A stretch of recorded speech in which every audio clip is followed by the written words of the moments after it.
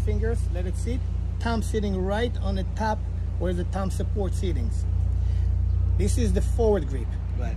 Reverse grip will be, as we did before, index fingers, pinky underneath the hammer, right. 2 fingers in lock. So when I'm actually opening my hands in a panic, still right it's there. right there. So I can actually use these, scrub and push somebody, push, get away. Right. At any given time. I can hit it or I can scrub at any given time. That will be used. Now, it's also a very low key. As you see, if I'm in dignitary protection, as I'm moving in and I gotta move somebody out of the way, I will use that multiple force tools device. It increases the force. I can push him, I can hook. Pay attention, I'm actually hooking with the back of it. Okay, let me ask you, why everything that you always do to me hurts? so you know, it's the beauty of the tool. You know what it is? Is that just as if I empty hands it, and I use a fine trained techniques to remove somebody out of the way or to move, I will use the exact same motion. It doesn't require for me to learn something new. I feel the pain and I move. Immediately, it's a force multiple. Exactly.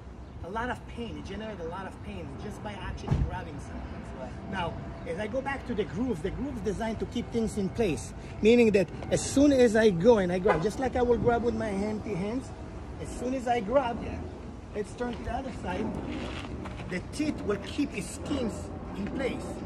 So if I pull him and I move forward to take him down, he will actually go down. If I actually choose to bring him around, he will actually, and I actually can help him to come up if I need to. Every part will actually generate pain. Create a lot of pain. So the teeth actually keep things in place and create a lot of power. No different than I just hold, see it just the way I hold it. Same exact way, only this time you can see the pains that generate. Not to mention that if I move right in to this, that's exactly what I'm looking for. He's gonna go after the tools, it's okay. I press it. Yes. Every time I touch with that, it hurts. Right. So if I need to just create a distance, hey, just go like it, just by me pushing, nothing fancy, nothing up, just push, get away. Oh, yeah. Make him think twice. If I actually choose to go after him, that will create a lot of pain. If you choose to grab it, that's okay. It will create a lot of pain. You can use it in reverse. Reverse will be a little bit nicer. Moving, pulling, coming, bring the second hand. Moving. I actually use it to hook. What I'm actually doing is I'm actually striking different parts of where the arms, these are the flexures. Anytime I hit him, I get a reaction to pull. So anywhere I hit, he retract. That's okay because this is where I'm moving in. You put the second hand. I take the second hand.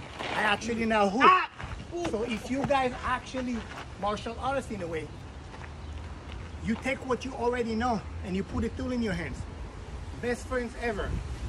No, and it's great. SRTs. Let me ask you, in case sometimes we travel a lot, we go all around, and you can carry this on the plane? Yes. So it's designed with all TSA guidelines in mind.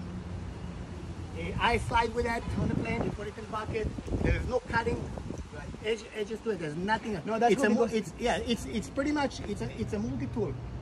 Sometimes we are people, we are used to always carry something, and sometimes you go to other countries, and you can go with your knife, it's not allowed, well, but you can carry this. Well, again, domestic TSA, many of my customers took it on the plane, no problem.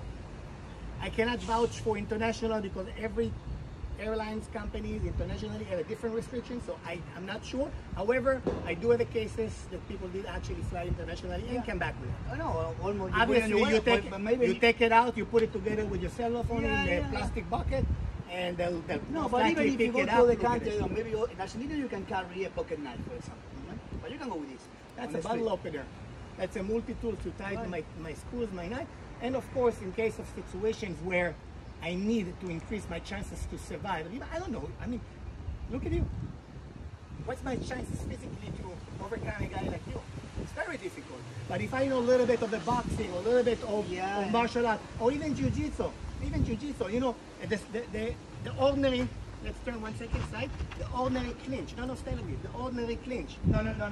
I know what you want to do. So, obviously, I drive this in. Now my clinch is much easier. Right. Much easier. So, this is for you, my friends. Use it. Thank you.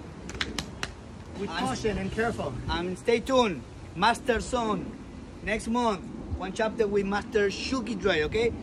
Thank you. Yes.